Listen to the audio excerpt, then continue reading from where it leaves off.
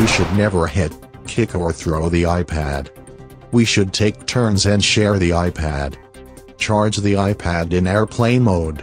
Do not put them in your backpack or your desk. Remember to close all the apps. So it can charge faster, put the iPad in airplane mode. Use two hands to carry it. Charge the iPad when the battery is red. Never erase other people's work. No foods or drinks near the iPads. Show the teacher when we find things that are bad. If the iPad is not connecting or working, check airplane mode. No running with the iPad.